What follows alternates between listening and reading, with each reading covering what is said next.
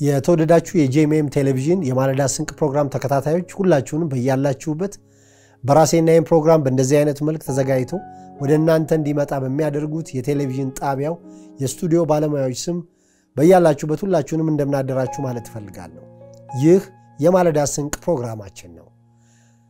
ይሄ ፕሮግራም ወደ እናንተ እየደረሰ ባለበት በዚህ ወቅት ይሄንን ፕሮግራም ሌሎች ሰዎች እንዲከታተሉት መረጃ በመስጠት እንደዚሁም ደግሞ በልዩ ልዩ የቴሌቪዥን ጣቢያው ገጾች አስተያየቶቻችሁን በመስጠት ከኛ ጋር በመሆን ይሄ ፕሮግራም ወደዚህ ደረጃ እንዲመጣ አስተያየቶቻችሁን እየላካችሁ ብዙ ነገር እንድንቀይር ያደረጋችሁን ፕሮግራሙን አሁንም በመከታተል አስተያየቶቻችሁን እየላካችሁ ያላችሁ በዩቲዩብ ገጻችን ሼር የምታረጉ ላይክ የምታደርጉ ለሌሎች ሰዎች ሁሉ የምትነግሩ ሰዎችን በዚህ አጋጣሚ በራሴና ፕሮግራሙን አዘጋጅተው ወደ እናንተ በሚያደርሱት ባለሙያዎች ስም ላመሰግናችሁ ፈልጋለሁ። እግዚአብሔር ዘመናችሁን ይባርክ። ይሄንን ካልኩኝ ወደ ዛሬው የማለዳ ስንቅ ቃላችን በቀጥታ ገባለሁ። ዛሬ አዲስ ማለዳ ነው። ይህ አዲስ ጠዋት ነው። የአዲስ ጊዜ ነው። በህይወታችን አዲሱ ማለዳ ይህ የዛሬው ማለዳ ነው። የዛሬውን ፕሮግራም ለመከታተል በቤት ሆናችሁ በዝግጅት ላይ ያላችሁ ሰዎች ከቤት ለመውጣት ቁርስ እየበላችሁ ልብስ እየለበሳችሁ ዕቃ እያዘጋጃችሁ በቤትም ውሏችሁ የሆነ ሰዎች ዛሬ በቤት የምትሰሩትን አቅዳችሁ ያንን ስራ ለመጀመር በዝግጅት ላይ ያላችሁ ሰዎች በየትኛውም እንቅስቃሴ ውስጥ ሆናችሁ ልትካፈሉት የምትችሉት ፕሮግራም ነው። የቴሌቪዥን ጣቢያችንም ይሄን ፕሮግራም ወደ እናንተ በማለዳ ማስተላለፍ የሚፈልገው በልዩ ልዩ ሁኔታ ውስጥ ሆናችሁ እንድትከታተሉት ቀጥተኛ የሆነ አጭር መልእክት የዕለቱ ቃል ወይም የዕለቱ ስንቅ ብለን ወደ እናንተ የማለዳ ስንቅ ብለን ያዘጋጀነው ፕሮግራም ነውና ብዙዎቻችሁ ይሄንን ፕሮግራም እየተከታተላችሁ ነው። መከታተላችሁንም በልዩ ልዩ አስተያየቶች እያገኘን ስለሆነ በጣም ይሄንን እንድናረግ የረዳንን እግዚአብሔር ለማመስገን እፈልጋለሁ። ይሄንን ካልኩኝ ዛሬ አዲስ ርዕሰ ጉዳይ ከኔ ጋር እንጀምራለን። ከዚህ በኋላ በተከታታይ ከኔ ጋር በመንገናኝባቸው የማለዳ ሰዓቶች የምናያቸው ፕሮግራሞች ማገልገል ላይ ትኩረት ያደረጉ ናቸው። አገልግሎትን የተመለከተ ነገር ነው ዛሬ የምንጀምረው። ማገልገል ምንድነው? የማገልገል ጥቅም፣ እግዚአብሔር ማገልገልን ምንድነው የሚሉትን ጉዳዮች እየተነተንን በተለያዩ የማለዳ ፕሮግራሞቻችን እየታጠቅን እንሄዳለን። በእርግጠኝነት ነው የምነግራችሁ ይሄን ፕሮግራም የምትካፈሉ ሰዎች ይሄንን ቃል በመትታጠቁባቸው በእያንዳንዱ ቀናችሁን ትቀድሳላችሁ፣ የራሳችሁ ታደርጋላችሁ። በእርግጠኝነት ነው ይሄንን የምነግራችሁ። ስለዚህ ወደ ዛሬው ከማገልገል ጋር ተያይዞ ወደ መጀመሪያው መልእክታችን እንገባለን። ዛሬ የምንነሳበት የመጽሐፍ ቃል በዘጸአት መጽሐፍ ቅዱሳችሁን ይዛችሁ ከኔ ጋር ለመከታተል በዚህ ማለዳ የቴሌቪዥን መስኮቶቻችሁን የከፈታችሁ ሰዎች የዘጸአት መጽሐፍ ምዕራፍ 8 ቁጥር 1ን አብረን በጋራ እናነባለን። እንደዚህ ይላል። ዘጸአት መጽሐፍ ምዕራፍ 8 ቁጥር 1 እግዚአብሔር ሙሴን ተናገረው ይላል። እግዚአብሔር ሙሴን ተናገረው፣ ወደ ፈርዖን ግባ እንዲህም በለው፣ እግዚአብሔር እንዲህ ይላል፣ ያገለግለኝ ዘንድ ሕዝቤን ልቀቅ። ያገለግለኝ ዘንድ ሕዝቤን ልቀቅ። እግዚአብሔር ታውቃላችሁ ሕዝቡን ያስለቅቃል። መጽሐፍ ቅዱስ በአዲስ ኪዳን ከጨለማ ወደሚደነቅ ብርሃን አፈለሰን ይላል። ምንድነው ፐርፐዙ? ፈርዖን እንደሞ እዚህ መጀመሪያው ብሉይ ኪዳን ላይ ሕዝቤን ልቀቅ ይላል እግዚአብሔር። ምንድነው ፐርፐዙ? እዚሁ ላይ መልሱን ይሰጣል። ያገለግለኝ ዘንድ። የሚገርማችሁ እግዚአብሔር ሕዝቡን ማስለቀቅ ይፈልጋል። እግዚአብሔር ሕዝቡን ነፃ ማውጣት ይፈልጋል። ነገር ግን በአንድ ዓላማ ነው፣ በአንድ ፐርፐዝ ነው። ያገለግለኝ ዘንድ እግዚአብሔር ሕዝቡን የሚያስለቅቅበት ዋና ዓላማ ያገለግለው ዘንድ ነው። ያገለግለኝ ዘንድ ሕዝቤን ልቀቅ። ታውቃላችሁ እግዚአብሔር ያገለግለኝ ዘንድ ሕዝቤን ልቀቅ ይላል። ስለዚህ የተለቀቀ ሕዝብ ስራ አለው ማለት ነው። ነፃ የወጣ ሰው ስራ አለው ማለት ነው። ከአንድ ስራት የተፈታ ሰው ስራ አለው። እግዚአብሔር ሕዝቤ ብሎ የራሴ ሕዝብ ብሎ የሚያስለቅቀው ሕዝብ ከተለቀቀ በኋላ የፈለገውን እንዲያረግ አይደለም፣ እንደፈለገው እንዲኖር አይደለም። እግዚአብሔር በአንድ ዓላማ ሕዝቡን ያስለቅቃል። ያገለግለኝ ዘንድ። ዛሬ ይህን ፕሮግራም ለምትካፈሉ ሰዎች ቀጥተኛ ጥያቄ ነው ያለኝ። ተለቃችኋል? እግዚአብሔር አስለቅቋችኋል? ነፃ አውጥቷችኋል? ምን እያረጋችሁ ነው ያላችሁት? እስቲ ቼክ አድርጉ። ምን ላይ ነው ያላችሁት? የት ነው ያላችሁት? የት ሀገር ነው የምትኖሩት? ምን እየሰራችሁ ነው? እግዚአብሔር ያገለግለኝ ዘንድ ሕዝቤን ልቀቅ ብሏል። እግዚአብሔር የሚያስለቅቅ አምላክ ነው። ነፃ የሚያወጣ አምላክ ነው። በነፃነት እንድንኖር ክርስቶስ ነፃነት አወጣን ይላል ጳውሎስ በገላትያ ምዕራፍ 5 ቁጥር 1 ላይ። ግን ነፃ የሚያወጣበት ዓላማ እግዚአብሔር ሲናገር ሕዝቤን ያገለግለኝ ዘንድ ልቀቅ ስለሚል ሕዝቡን የሚያስለቅቅበት ነፃ የሚያወጣበት ዋናው ፐርፐስ ዋናው ዓላማ እንዲያገለግለው። እጅግ ብዙ ሰዎች ነፃ ወጥተዋል። በዚህ ዘመን በክርስቶስ ኢየሱስ አዲስ ፍጥረት ሆነዋል። እጅግ ብዙ ሰዎች በጌታ አርነት ወጥተዋል። ግን ምንድነው እያደረጉ ያሉት? ማንን ነው እያገለገሉ ያሉት? ማንን ነው የምታገለግሉት? እኔ ዛሬ ቀጥተኛ ጥያቄ ነው የምጠይቃችሁ። የዛሬው ጥያቄ የዛሬው መልእክት ምንም ኮምፕሮማይዝ የምናደርግበት አይደለም። ምንም አይነት ማስረጃ የተደበላለቀ ነገር የምናቀርብበት አይደለም። የሚገርማችሁ ደግሜ ቃሉን የተነሳንበትን ዘጸአት ምዕራፍ 8 ነው። ይሄ ቃል ይገርማችኋል። ዘጸአት ምዕራፍ 9 ቁጥር 1ም ይደግመዋል። ግባና ፈርዖንን ይለዋል ሙሴን፣ ግባና ፈርዖንን ያገለግለኝ ዘንድ ሕዝቤን ልቀቅ በለው ይላል። እግዚአብሔር ሕዝቡን የሚያስለቅቅበት ዓላማ እንዲያገለግለው ነው። የተለቀቀ ሕዝብ አንድ ነገር ይጠበቅበታል፣ ማገልገል። ነፃ የወጣ ሕዝብ አንድ ነገር ዴማንድ ይደረጋል። ይሄ ወገኖች አናሻሽለው። ይኸውላችሁ ከእግዚአብሔር ቤት ኮብላችሁ ሌላ ነገር የምትሰሩ ሰዎች፣ እግዚአብሔር ቤት ነፃ ወጣችሁ አሁን ሌላ አገልግሎት ላይ የተሰማራችሁ ሰዎች፣ እኔ ታውቃላችሁ በጸጋ አገልግሎት በሆነ አገልግሎት መጥቼ እነከሌ እዚህ አገልግሎት በዚህ አገልግሎት ላይ ያላችሁ አልልም። ለምን መሰላችሁ? እንደገና ለእናንተ ርዕሰ ጉዳይ መስጠት አልፈልግም ሚዲያ ላይ። እኔ የእግዚአብሔርን ቃል ንጹህ የሆነውን የእግዚአብሔር ቃል ነው በዚህ ማለዳ ማነሳው። ያገለግለኝ ዘንድ ሕዝቤን ልቀቅ አለ የእግዚአብሔር ቃል። ልቀቅ ነው ያለው እግዚአብሔር። አይደራደርም ከሰይጣን ጋር፣ አይደራደርም ከጨለማ መንግስት ጋር። ከጨለማ መንግስት ወደሚደነቅ ብርሃን እግዚአብሔር ነፃ ያወጣል፣ እግዚአብሔር ያስፈታል። ግን በአንድ ዓላማ ነው፣ ያገለግለኝ ዘንድ። እግዚአብሔር እንድናገለግለው ነፃ ያወጣናል፣ እንድናገለግለው ያስፈታናል፣ እንድናገለግለው ያስለቅቀናል። ከተለቀቅን በኋላ የሚገርማችሁ የተለቀቅንበትን ዓላማ ከረሳን እግዚአብሔር በዛ ጉዳይ ተጠያቂ አይደለም። ስለዚህ እግዚአብሔር ነገ ቢፈርድ ይገባዋል። እንዳትረሱ የዙፋኑ መሰረት እግዚአብሔር ጽድቅና ፍርድ ነው። መዝሙር 89 ላይ የዙፋኑ መሰረት ጽድቅና ፍርድ ነው ይላል። እግዚአብሔር እኔ እውነቱን ልንገራችሁ ለፍርድ ይመጣል። ይፍረድ እንጂ እግዚአብሔር ለምን አይፈርድም እንዴ? የዙፋኑ መሰረት ጽድቅና ፍርድ መሆኑ ደስ ያሰኛል። ይፍረድ እንጂ እግዚአብሔር። እንድናገለግለው ነፃ ወጣን። ነፃ ካወጣን በኋላ ወራርዊ የት ነን? ልንገራችሁ አይደለም እኔ በቦታ ሁሉ ልጠይቃችሁ፣ የት ሀገር ነው የምትኖሩት? እግዚአብሔር የት ነው ያስፈታችሁ? እናንተ አሁን የት እየኖራችሁ ነው? እግዚአብሔር መቼ ነው ያስፈታችሁ? አሁን እናንተ ምን እየሰራችሁ ነው? እግዚአብሔር መቼ ነው ነፃ ያወጣችሁ? ከዚያስ በኋላ እሱን እያገለገላችሁ ነው ወይ? እኔ ዛሬ ስለ አገልግሎት ስናገር ቸርች ተሰብስበው ስለ መግባት አይደለም። አገልግሎት የትም ነው። አገልግሎት ሕይወት ነው። አገልግሎት የ24 ሰዓት ተግባር ነው ወገኖቼ። የትም አገልግሎት አለ። በምንም ሙያ ውስጥ አገልግሎት አለ። በምንም ስልጣን ውስጥ አገልግሎት አለ። የትም ሀገር አገልግሎት አለ። በምንም ሁኔታ ውስጥ አገልግሎት አለ። እንዴ ጌታ ኢየሱስ ክርስቶስ በወህኒ ላሉት ሄዶ ወንጌልን እንደሰበከላቸው መጽሐፍ ቅዱስ ይናገራል። ስለዚህ በወህኒም በሲኦልም አገልግሎት ነበረ ማለት ነው። በምንም ሁኔታ ውስጥ ብትኖሩ፣ በምንም ሁኔታ ውስጥ ብትሆኑ አገልግሎት አለ። ፖለቲካ ውስጥ ብትሆኑ አገልግሎት አለ። ኢኮኖሚ ውስጥ ብትሆኑ አገልግሎት አለ። ማህበራዊ ህይወት ውስጥ ብትሆኑ አገልግሎት አለ። በምንም ፖዚሽን ብትሆኑ አገልግሎት አለ። አገልግሎት የሌለበት ስፍራ የለም። ግን እግዚአብሔር ነፃ ያወጣን እንድናገለግለው ነው።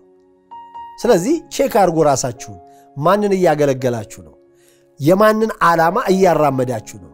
የማንን ጉዳይ እየሰራችሁ ነው? በቅርብ ጊዜ በሚዲያ ላይ ድንገት ስከፍት ነው አንድ ነገር አየሁ የተመለከትኩት ነገር ምንድነው አንድ ባለሙያ ነው ቀርቦ ይናገራል ይሄንንም ከታላቅ ይቅርታ ጋር ነው ትዝ ስላለኝ ማነሳው የሚገርማችሁ ሁለቱንም ነገር ነው መሰራው አለ ሁለቱንም ነገር እሰራለሁ አለ ሁለቱንም ነገር ነው መሰራው ሲል እኔ ጥያቄ ተፈጠረብኝ ምክንያቱም ለሁለት መንግስት መገዛት አይቻልም ሰውየው ዘፈንም ይሰራል መዝሙርም ይሰራል በጣም ሁለት የተለያዩ ዓለሞች ናቸው በጣም እኔ በዚህ ዘመን በተለይ በእነዚህ በሁለት ጉዳዮች ላይ ትንተና እየሰጡ ለማቀራረብ ለማመሳሰል የሚደረገው ነገር ብርሃን ከጨለማ ጋር ምንም ህብረት የለውም የሚያምን ከማያምን ጋር ምንም ህብረት የለውም ቤልሆር ከክርስቶስ ጋር ምንም ህብረት የለውም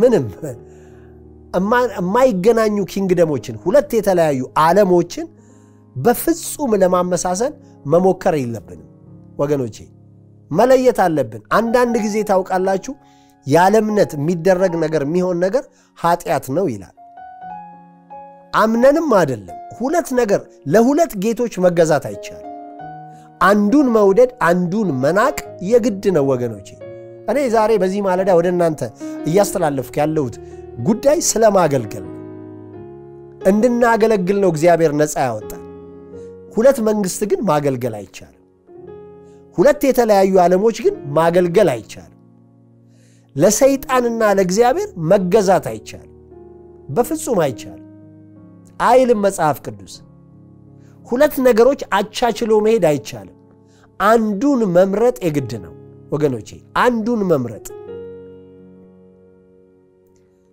ይሄ የዚህ ዓለም ተርላ አለ ሌላ ዓለም ደግሞ አለ ሁለት መንግስት አለ አንድ የእግዚአብሔር መንግስት የሚባል አለ ለአንዱ መንግስት ማገልገል የግድ ነው እግዚአብሔር መንግስት ውስጥ ሁለት ክፍል የለም እግዚአብሔር መንግስት ውስጥ ብገቡ ዘፈንና መዝሙር ተብሎ በሁለት የተከፈለ አገልግሎት የለም ወገኖቼ የተቀደሰውን ነገር ወገኖቼ ለውሾች አትስጡ ይላል መጽሐፍ እንቋችሁን በእሪያዎች ፊት አትጣሉ ይላል ወገኖቼ አትጣሉ እንቁ ነው የያዝነው ግን እሪያዎች ፊት ልንጥለው አይገባም እንዲረግጡት እድል መስጠት የለብንም የተቀደሰውን በውሾች ፊት መጣል አይገባም አይሰጥም ለውሾች መጽሐፍ ነው የሚለው የተቀደሰ ነው እኔ በዚህ መልእክት በዚህ ማለዳ ወገኖቼ ወደ እናንተ መናገር የምፈልገው ስለ አገልግሎት ነው እግዚአብሔር ህዝቡን ስላስለቀቀበት አጀንዳ እግዚአብሔር ህዝብ በማስለቀቅ የታወቀ አምላክ ነው ህዝብ በማስፈታት የታወቀ አምላክ ነው ነፃ በማውጣት የታወቀ አምላክ ነው ግን ዓላማው ምንድነው ነው እግዚአብሔር ህዝብ የሚያስፈታበት ዓላማ ምንድነው እንዲያገለግለኝ ይላል ስለዚህ ወገኖቼ እግዚአብሔር ካስፈታን በኋላ በምንም ሙያ ላይ ተሰማርተን እሱን ማገልገል ክብር ነው እሱን ከፍ ማድረግ ክብር ነው የሱን ስም ማወደስ ክብር ነው የሱን መንግስት ፕሮሞት ማድረግ ክብር ነው ግን ነፃ በወጣንበት ኃይል አቅም ተጠቅመን ታጥፈን ስለ ስጋ ብለን ስለ ኑሮ ብለን ስለ ገንዘብ ብለን ዓለም ላይ ስለ መኖርና ስለ መታወቅ ብለን ያን አቅም ነፃ የወጣንበትን አጀንዳ ለሌላ ጉዳይ ማዋል አቢዩዝ ማድረግ ነው ከፍርድ ማምለጥ አይቻልም እግዚአብሔር ያስፈታን እንድናገለግለው ነው ይህን ፕሮግራም ብትካፈሉ ሰዎች እኔ እንደማለዳ ስንቅ ዛሬ ማስታጠቃችሁ እግዚአብሔር ነፃ አውጥቷችኋል በምንም ሙያ ላይ ሆኑ እዛው ሙያ ላይ ሆናችሁ እግዚአብሔርን አገልግሉት ግለጡት እግዚአብሔርን መጽሐፍ ቅዱስ ኢሳይያስ 60 ላይ ተነሽ አብሪ ነው የሚለው የትም አብሩ የትም ነፃ መውጣታችሁን ግለጡ የትም በወንጌል አትፈሩ ወንጌል የትም የሚገለጥ ነው ኑሮ ነው ወንጌል የ24 ሰዓት መገለጥ ነው ወንጌል ንግግራችን ጨዋታችን ስራችን ሙያችን ትምርታችን የተሰማራንበት ሙያ ላይ ሁሉ እምንገልጠው እሱን ነው እምናበራው እሱን ነው ፕሮሞት የምናደርገው የሱን ኪንግደም ነው ምንም ነገር አድርገን እሱን ነው የምንገልጠው ክርስቲያን በአንጾኪያ ክርስቲያን የተባሉት እነዛ ሰዎች ክርስቶስን ስለሚመስሉ ነው አዩአቸው አናኗራቸው አስተሳሰባቸው እንቅስቃሴያቸው ከክርስቶስ ኢየሱስ ጋር እንደነበሩ ቁልጭ አድርጎ ያሳያል ክርስቲያን ብለው ጠሯቸው ማን ነኛ ስም ሰዎች ማብለው ነው የሚጠሩ ምንድነው ስማችን በመንሰራበት ስፍራ አንዳንድ ሰው አሁን ያደናግራል ወይ ክርስቲያን አይደለም ወይ ደግሞ በቃ የለየለት ከክርስትና ወጥቶ ዓለማዊ አይደለም ለብ ያለ ነው ቅድም እንዳልኳችሁ ባለሙያ ማለት ነው ሁለቱንም አቻችሎ ነው ያኛውንም ይሄንም አደጋግፎ ነው የሚሄደው መጽሐፍ ቅዱስ እንደዚህ አይነት ሰዎችን ለብ ያልክ ነህ ይላል ትኩስ አይደለህም ወይም በራድ አይደለህም ለብ ያልክ ነህ ስለዚህ ካፌ ልተፋ ነው ይላል ወገኖቼ እንዳትተፉ በዚህ በመጨረሻው ዘመን ለብ ያለ ማለት ምን ማለት መሰላችሁ በቃ ለእንጀራ ነው የሚኖረው በቃ ለዝና ነው የሚኖረው በቃ አንድ የሚኖርለት አቻችሎ የሚኖርለት ነገር አለ ኖ ወገኖቼ ስለ እውነት መኖር እኮ ጽድቅ ነው ስለተፈታንበት ነፃ ስለወጣንበት ነፃ ያወጣን እግዚአብሔር እንድናገለግል ነው ነፃ ወጣችኋል ይሄን ፕሮግራም የምትካፈሉ ሰዎች አገልግሉት እግዚአብሔርን ነፃ ያወጣችሁበት ዓላማ እንድታገለግሉት ነው እግዚአብሔር ያስፈታችሁ እንድታገለግሉት ነው ከጨለማ ወደሚደነቅ ብርሃን ያመጣችሁ እንድታገለግሉት ነው የእግዚአብሔር አገልግሎት የትም ነው ሐኪም ሆነን እናገለግለዋለን ኢንጂነር ሆነን እናገለግለዋለን መምህር ሆነን እናገለግለዋለን አውሮፕላን አብራሪ ሆነን እናገለግለዋለን ወገኖቼ ባለስልጣን ሆነን እናገለግለዋለን ተራ ሰው ሆነን እናገለግለዋለን በቤተ ክርስቲያን እናገለግለዋለን ሲቪል ሰዎች ሆነን እናገለግለዋለን በምንም ሙያ ላይ ተሰማርተን እናገለግለዋለን ልጆች ሆነን እናገለግለዋለን አዛውንቶች ሆነን እግዚአብሔርን የማናገለግልበት ሚዲያም የለም ለምን ሲያድነን የትም ሆነን ነው የሚያድነን በምንም ሁኔታ ውስጥ ሆነን ነው የሚያድነን እግዚአብሔር በየቀኑ ከጨለማ ወደሚደነቅ ብርሃን ሰዎችን ያመጣል ዓላማው ምንድነው እንድናገለግለው ያገለግለኝ ዘንድ ሕዝቤን ልቀቅ ተለቃችሁ የት ነው ያላችሁት ተለቃችሁ ምን እየሰራችሁ ነው ከተለቀቃችሁ በኋላ ምን ላይ ነው ያላችሁት ከተለቀቃችሁ በኋላ የገብታችኋል አንዳንድ ሰው እግዚአብሔር አስለቀቆታል ግን አሁንም በዓለም ያገለገለ ነው ሌላ ቦታ ነው ያለው ወገኖቼ አንዴ በመጨረሻ ነገር ከመጽሐፍ ላንብብላችሁ ይሄንን የሚደግፍ ከዮሐንስ ወንጌልና ከዛ ወደ ተለመደው በረከት ልምጣ ዮሐንስ ወንጌል ላይ ታውቃላችሁ እንደዚህ ይላል ከዚህ ከማገልገል ጋር ተፈቶ እግዚአብሔር እኛን ያስፈታበት ያስለቀቀበት ጉዳይ አገልግሎት እንደሆነ ዮሐንስ ላይ ጌታ ኢየሱስ ክርስቶስ በዮሐንስ ወንጌል ምዕራፍ 12 ላይ የሚናገረው ቃል አለ እሱን ላንብብና ከዛ በኋላ ወደ በረከት መጣለው እንደዚህ ይላል ዮሐንስ ወንጌል ምዕራፍ 12 ቁጥር 24 ጀምሮ ባነበው እውነት እላችኋለሁ የስንዴ ቅንጣት በምድር ወድቃ ካልሞተች ብቻዋን ትቀራለች ስለ አገልግሎት ነው የሚያወራው ታውቃላችሁ ወርታች ያያይዘዋል ምን አለ እውነት እላችኋለሁ የስንዴ ቅንጣት በምድር ወድቃ ካልሞተች ብቻዋን ትቀራለች ብትሞት ግን ብዙ ፍሬ ታፈራለች ነፍሱን የሚወድ ያጠፋታል ነፍሱንም በዚህ ዓለም የሚጠላ ለዘላለም ሕይወት ይጠብቃታል የሚያገለግለኝ ቢኖር ይከተለኝ እኔም ባለሁበት አገልጋዬ ደግሞ በዚያ ይሆናል የሚያገለግለኝም ቢኖር አብ ያከብረዋል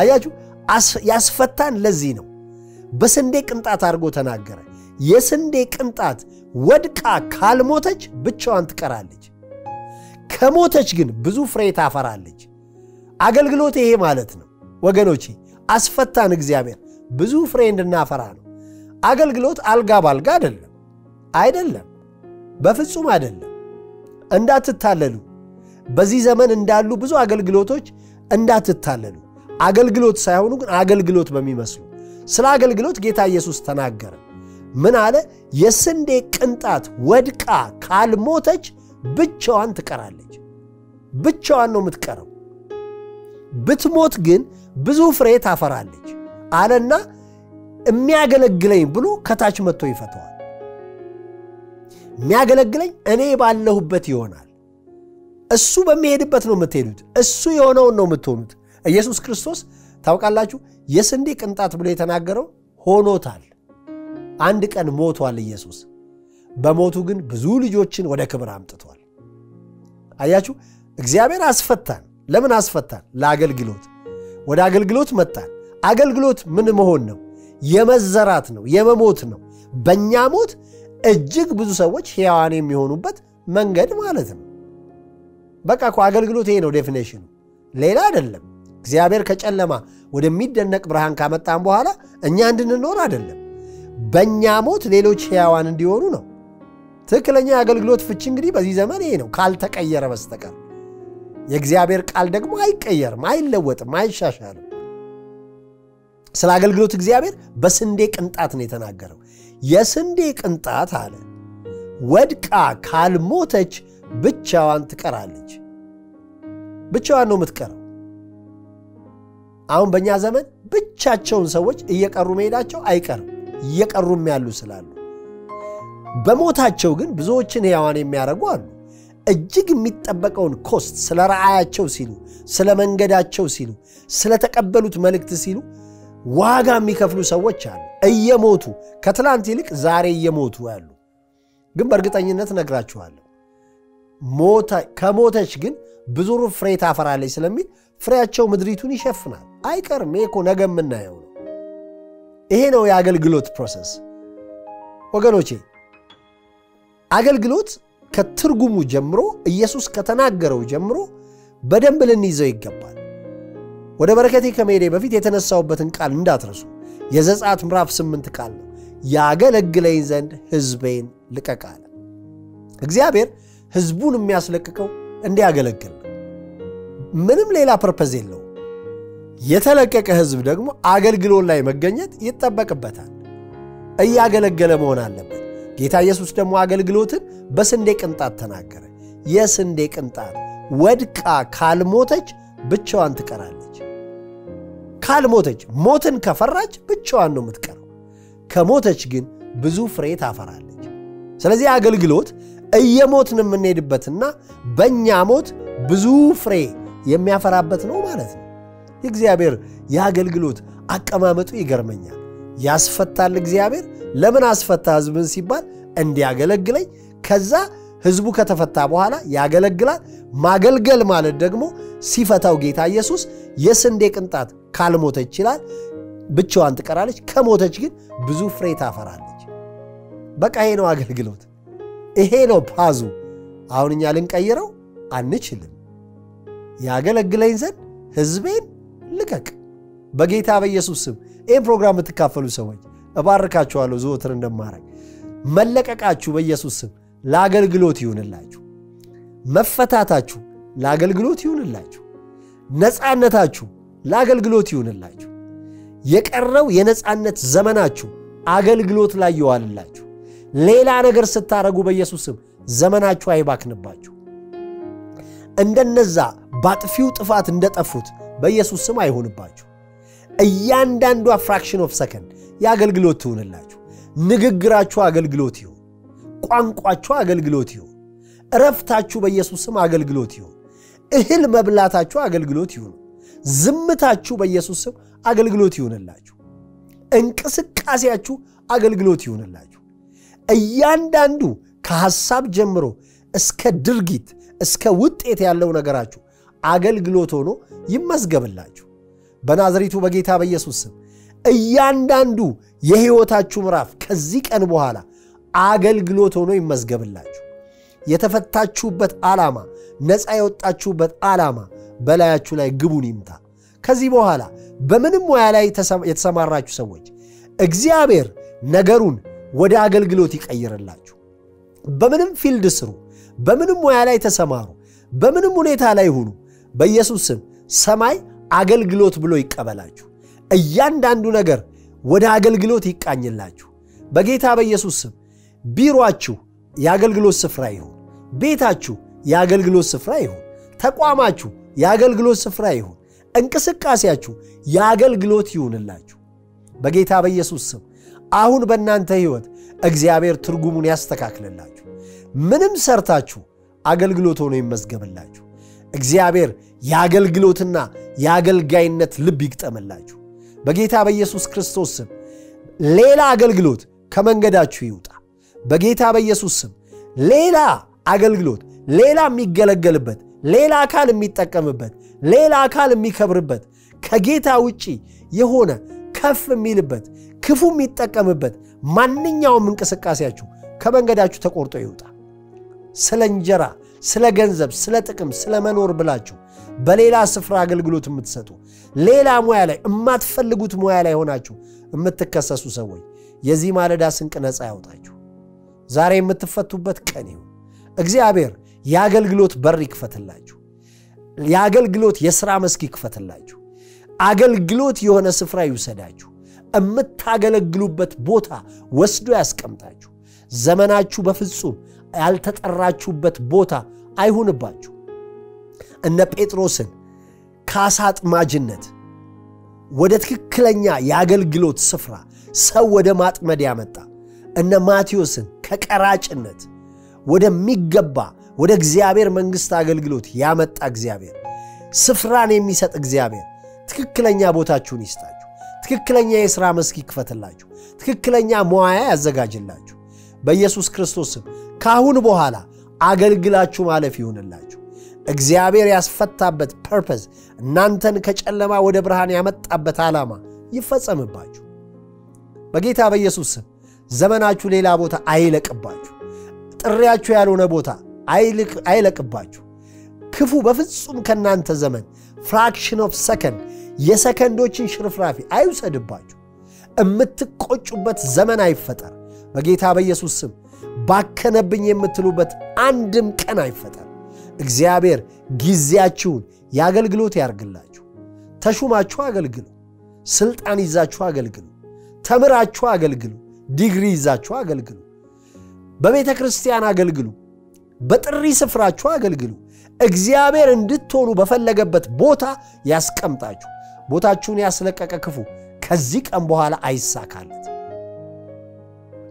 ነፍሴን መለሳት እንደሚል ዛሬ አንድ ሰው መልስ ይበል ዛሬ አንድ ሰው ወደ ቦታው ይመለስ ወደ ጥሪው ይመለስ ወደ አገልግሎቱ ይመለስ እግዚአብሔር እንዲሆን እንዲገኝ ወደ ፈለገበት ቦታ ብድግ ያርገው በጌታ በኢየሱስ ስም ዛሬ ለአንድ ሰው የመነጠቀን ይሁንለት አንድ ሰው ተነጥቆ ቦታው ላይ ይቀመጥ አንድ ሰው መኖር የሚገባው ስፍራ ይወሰድ መስራት የሚገባው ቦታ ላይ ይቀመጥ መስራት የሚገባውን ስራ ይሰጠው በጌታ በኢየሱስ ስም ስፍራው ይለቀቅላችሁ ቦታው ይለቀቅላችሁ ስፍራው ይዘጋጅላችሁ ለናንተ ተብሎ የተዘጋጀው ስፍራ እጃችሁ ይግባ መፈታታችሁ ይረጋገጥ ያገለግለኝ ዘንድ ሕዝቤን ልቀቅ ያለ እግዚአብሔር በጌታ በኢየሱስ ስም ቦታችሁ ላይ ይውሰዳችሁ ተከናወኑ የዛሬው ቃል በሕይወት ዘመናችሁ ሁሉ ይከተላችሁ እንደ እግዚአብሔር ካህን ቃሉ ለትለት ከሚነገርበት ከዚህ ቴሌቪዥን ጣቢያ